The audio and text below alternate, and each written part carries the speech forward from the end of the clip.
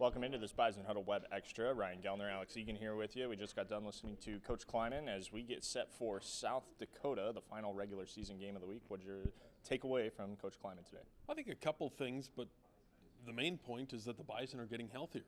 And that's a big thing because that helps offensively, it helps special teams, it helps defensively. And as this team starts now, it seems to be peaking, to also be getting healthier is a big thing this time of the year. It's a little difficult for some of these younger guys that may have gotten some of their first action of the year in the closing moments, closing quarter of the Indiana State game. But Coach Kleiman touched on the fact that they're getting some of their guys, their younger guys, involved in game snaps, something that they wanted to do earlier in the season, but the non-conference schedule was so difficult that they didn't have the opportunity to. Well, we haven't seen the rotations that we've seen in seasons past. The offensive line hasn't rotated nearly as much as they have in the past, same with the defensive line, and they haven't had huge leads. They have played a lot of close games, both non-conference and in the conference.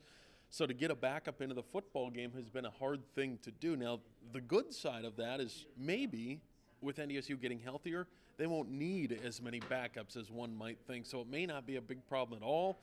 If one or two key injuries goes down, they'll certainly wish they had time. But the way the schedule is played out, when you play big-time teams in your non-conference schedule, this sometimes happens. We turn our attention to South Dakota. It's the final game of the season for the Bison, final game of the season for the Coyotes. The Coyotes are out of the playoff picture. Bison are still playing for a Missouri Valley Football Championship.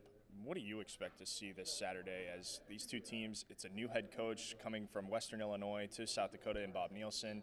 He's got not really his players, but they're still doing some good things down there in Vermillion. Yeah, he's a good football coach and not a bad football team that won in the Fargo Dome last year. What to expect? I think North Dakota State, and I think Coach Kleiman pointed it out today, is I think North Dakota State, they're physically and emotionally tired. Coach actually said that.